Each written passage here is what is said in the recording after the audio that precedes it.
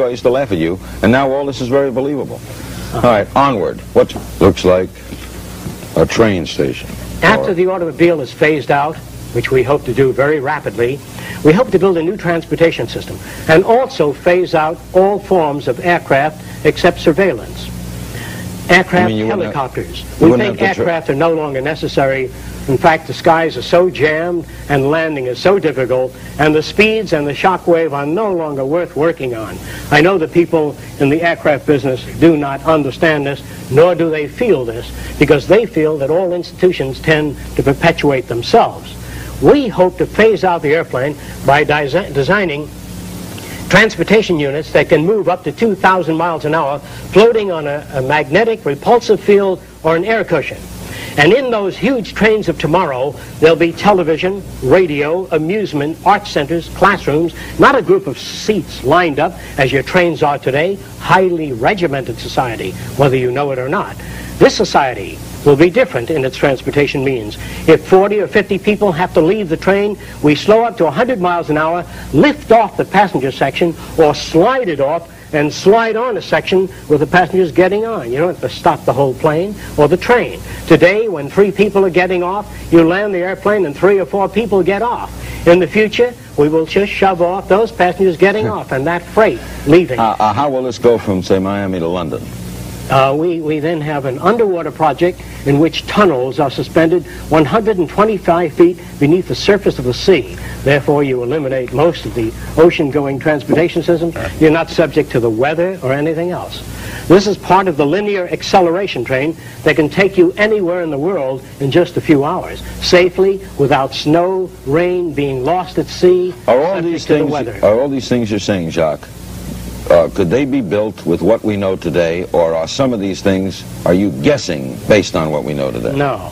All of these things can be built with what we know today. It would take 10 years to change the surface of the earth, to rebuild the world into a second Garden of Eden.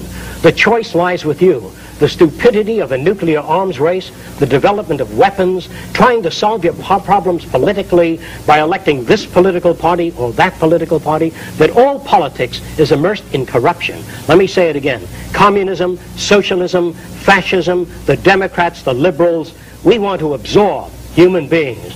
Women's lib, all organizations that believe in a better life for man. There are no Negro problems or Polish problems or Jewish problems or Greek problems or women's problems. They're human problems. And so, you know, don't just dismiss this. If he says it's possible, it's possible. What's this?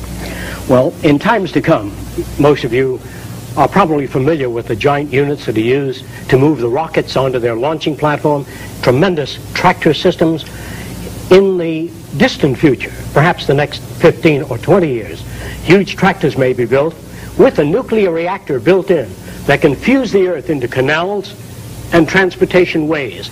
We can shape the earth by nuclear energy without mixing concrete, without having trucks and human beings leveling the concrete.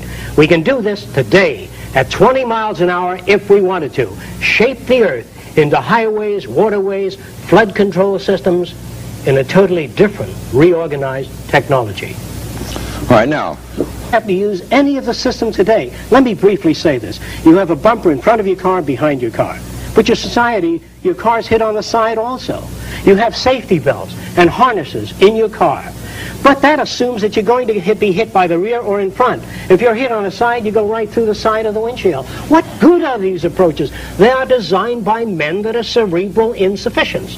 You've got to design a society with a bumper all around the car, phase out human drivers, put electronic guidance systems in cars, or eliminate the automobile and design a holistic transportation system. We must put our mind to this as we do to put a man on the moon. We must put our mind to the social problem. We wish to get away from politics. We wish to get away from the old world method of solving problems.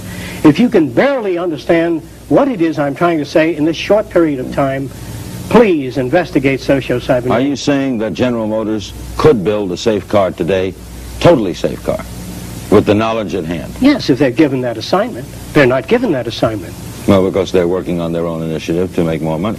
They're only interested in look, if General Motors had to service their own cars, I can tell you for certain that they would have 2 levers that you turn down and pull out the engine, shove it in a service unit, and you don't, to change a $3 spring in a car or a $2 part, you got to do a $45 job on a small car just to pull the engine out. But if they had to service the car, I can assure you that whole engine would slide out. You know, they put a race car wheel on with 1 turn, that's the way your wheels would go on. You'd have bumpers all around. You'd have no chromium, no ornament. The chromium would be in the engine where you have chrome steel, tougher engine. In other words, the automobile companies have actually they have contempt.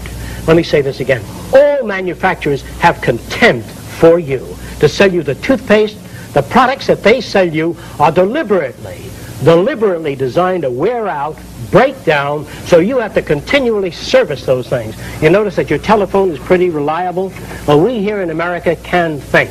We can design things that don't wear out and don't break down and don't require maintenance at all. Yeah, the instrument, yes. The phone, that stays forever. You bet. If the automobile companies had to maintain their cars, it would be a forever unit. Oh, you mean the phone company has to maintain the phone? You bet. That's why it's good. That's why your units hold up. I never thought of that. I don't. So a phone never, I mean, you know, operators can be bad. Yeah. This can be bad, but the phone itself. Well, it's the same for your TV sets, by the way. You mean if RCA, if everybody had to maintain their own? You bet. There'd all be automatic system which you pull out, shove in a replacement unit. If your engine breaks down, they pull out the engine, shove in a courtesy engine, and you take off. Why hold up the whole car when you need a battery job? If you did that in the Army Air Force, you couldn't operate at all. Your society is really comprised of very stupid men. Let me say it again. All politicians, all lawyers, all businessmen will be phased out. I'm not going to do it. It's not going to be a revolution. You don't need it. Our society cannot be maintained by this type of incompetency. It was great, the free enterprise system, about 35 years ago. That was the last of its usefulness. Now we've got to change our way of thinking or perish. Our system is dying. If Nixon remains in, it'll die in his lap. If a liberal group gets in, the society will fall. Our cities are going broke. We don't have the money nor the type of mentality required to save our society in politics or government.